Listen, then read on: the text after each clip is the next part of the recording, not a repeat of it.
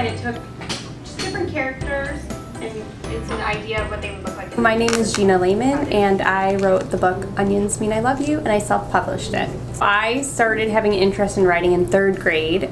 We had what was called the Young Authors Award. So I wrote my first story in 3rd grade, submitted it to Young Authors, and then when I was in 5th grade I won the Young Authors Award, and they had a big celebration at Townhouse Books and Cafe in St. Charles. And I went to that and I was like, told my dad, someday I'm going to have a book for sale here. And now, all these years later, my book is for sale there.